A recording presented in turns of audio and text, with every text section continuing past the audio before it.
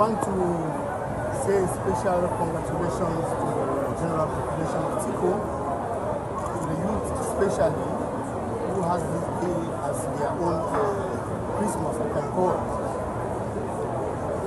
If a woman is pregnant, no matter the odds, she will put to bed.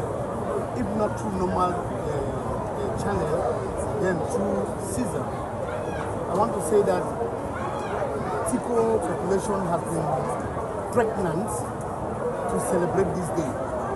And no matter the circumstances, no matter the odds, they have to celebrate it. And if I will put it in my own words, I will say it's a very huge success. I haven't seen any symbol of failure as far as this particular 57th celebration of the Youth Day is concerned. So therefore, I'm joining my voice also to that of the divisional officer, to that of the general population, to say that it is the civic right of the youth of Tiko to celebrate. Cameroon is a country where we all know is a beloved country.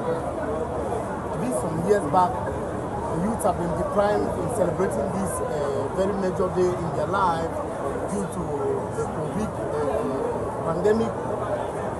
After that, the crisis itself had to destabilize these activities in one way or the other. And I think the population is pissed off. We are fed up with all this. Because after